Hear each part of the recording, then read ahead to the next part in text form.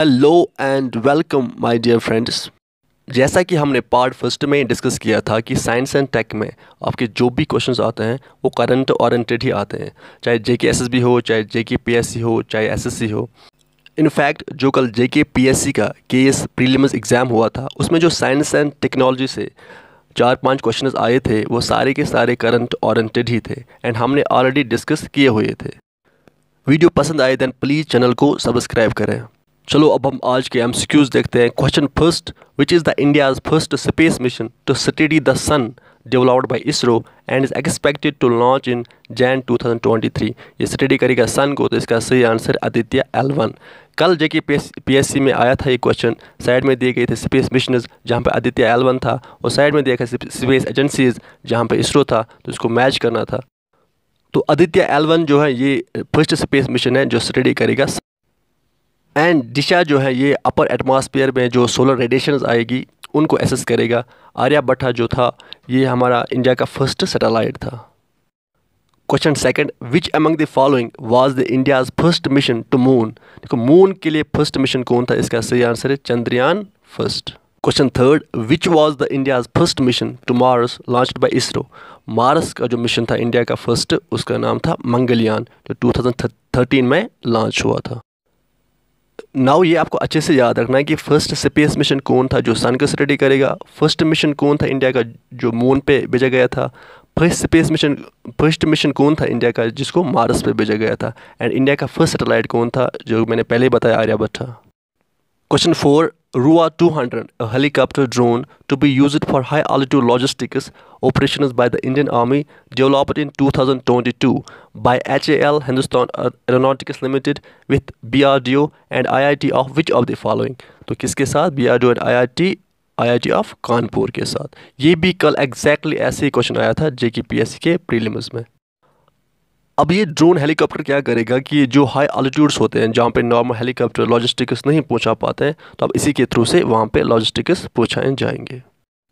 Question 5, which of the following anti satellite missile is tested by India in 2019।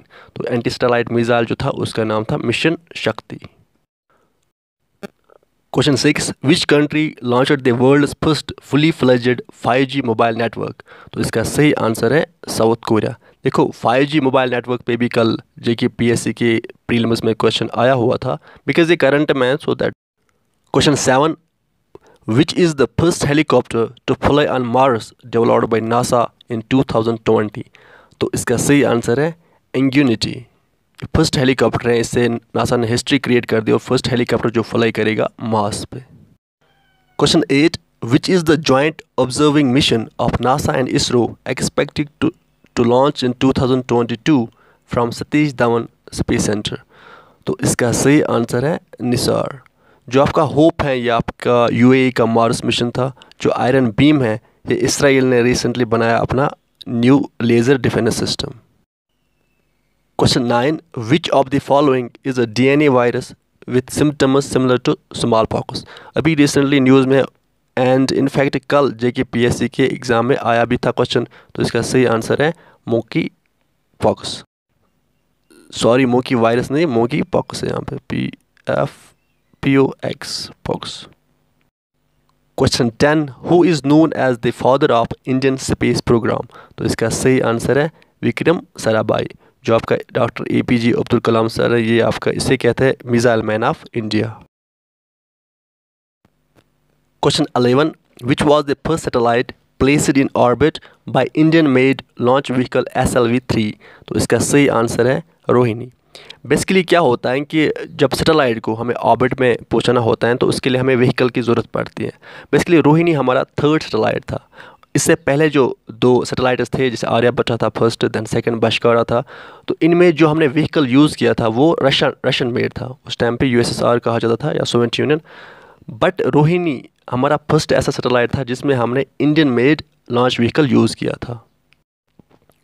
Question 12, Pegasus spyware, which is a malicious software, has illegally to secretly monitor and spy on an extensive host of public figures in India is developed by which country. Last year बहुत news में था जब BJP की government को कांग्रेस ने allegation लगाई थी कि आप ये पेगासस स्पाईवेयर यूज़ कर रहे हो। तो इस किस कंट्री ने बनाया, तो इसका सही आंसर है इसराइल।